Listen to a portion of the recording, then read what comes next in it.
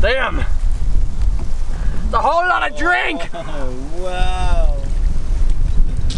Yummy!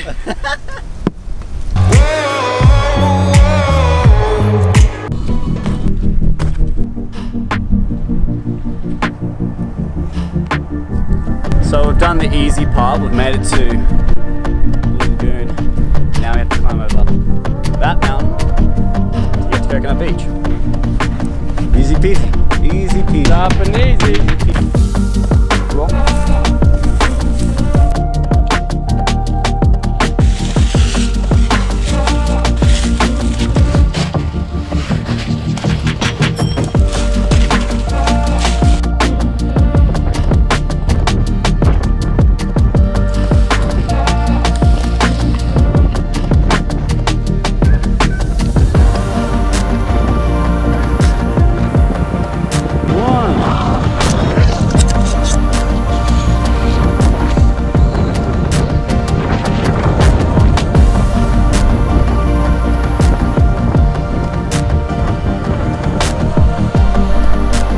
So this is how I climb a coconut tree. Get your hands like that, get your feet, do it without shoes, it makes it a lot easier. And then you just, one foot in front of the other. And then when you get here, you wrap your legs around that, grab on the palm rock, and then hoist yourself up until you pretty much get up into the tree, and then cut your coconuts down. Let's go, baby. And then sliding down. Whee! Get a nice nut massage. Nice nut massage. Yeah. Alright, so, yep. And see if you can sort of have your foot flat against it. Flat? Yeah. That's it. That's it. The monkey boy. And then wrap your legs all the way around it. That's it. Grab another palm from. And hoist yourself up. There we go. That's right. Yeah. And that's how it's done. Like a pro. That's a nice nut massage. Yeah. Alright, because I can't be bothered climbing up a coconut tree, we've come to a coconut tree that's about arm's length away. So a good way of getting these coconuts down, when you don't have your machete on you, is just grab it and just keep spinning it till it falls off. So we get this one.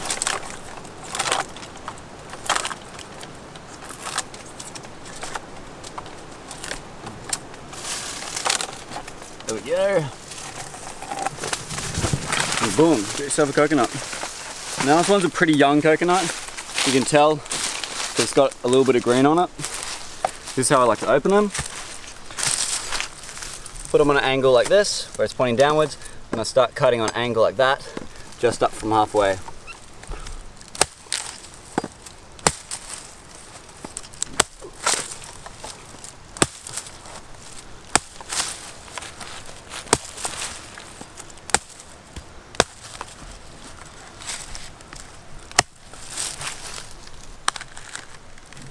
Then you got the liquid right in there, and this one should be really sweet just because it's such a young coconut.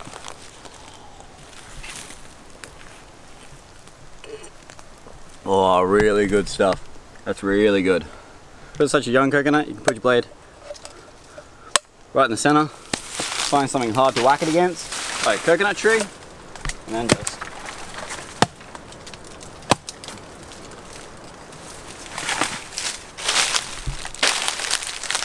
and boom.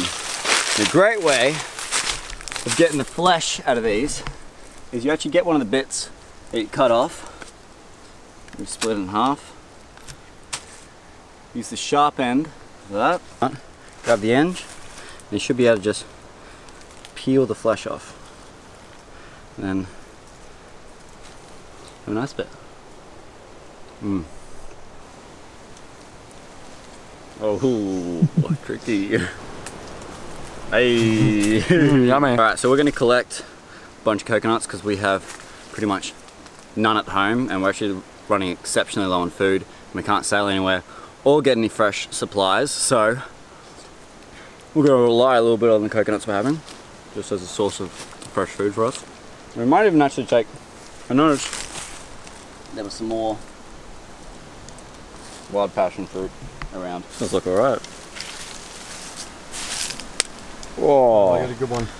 That's what you want. Mmm. Really sweet. The ones you want to look for when you open these is make sure the seeds are like black instead of green. If they're green, that means they're way too ripe.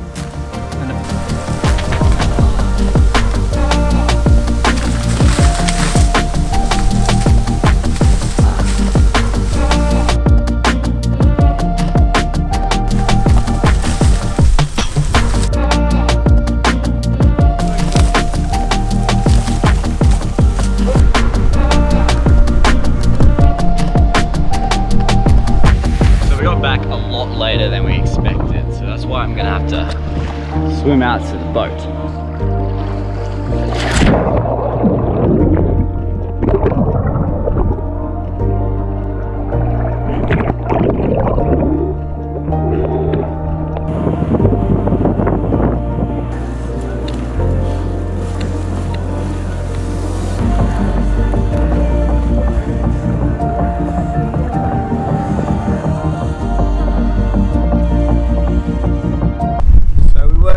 Today, but we got out into the main seas and it's blowing its absolute nut off, and we've decided to put a tail in between our legs and go back to Blessed Island. Alright, we're gonna have voiceover Baden from now on. Sick, I know, right? Anyway, so we ended up getting stuck at this island for the next 3 weeks, so we spent most of our mornings either walking the beach or going for a swim, then we'd go for a hike. Oh, look at that view, just brilliant, Baden, brilliant. Then by the afternoon, we'd hang around with the yachties and play bocce on the beach, just have an all-round good time. And we were running exceptionally low on food. Thank God for all the yachties just coming together and bringing us heaps of food. Could not thank them enough. They really helped us out. Some days, not so good. We had a bit of rain, but you know, we didn't mind. Didn't dampen our spirits. We were still holding on. So we spent a lot of time just repairing the boat, just doing little jobs, pretty much just getting ready for that wind window, just to clear up for at least a day or two, just so we could make our way over to Cooktown and just sit in the bay there until the wind pretty much eases off and we can go out sailing again. Most sunsets we would actually go ashore and have a couple drinks and share some stories. This video in front of us was actually a birthday party, and it was really lovely to see everyone come ashore and, you know, bring food and drinks and just chill out. You know, it was just an all-round good time, really.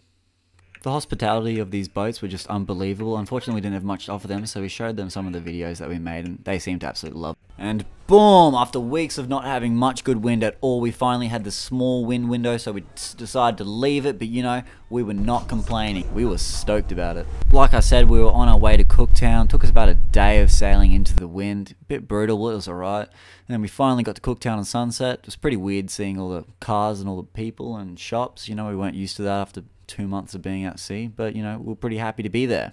So the weather wasn't getting much better for like a month or so, so we decided to pack all our stuff up and make our way back to Cairns. Shout out to Dad for driving all the way down to Cooktown from Cairns and picking us up. It was pretty nice seeing him after 2 months. So. How much training? Anyways, hope you guys enjoyed this episode. Bit of something different. If you're subscribed, I appreciate the hell out of you. If you're not subscribed, well, you really should, because you'd be helping a brother out. Anyway, thank you guys for watching. Until next time.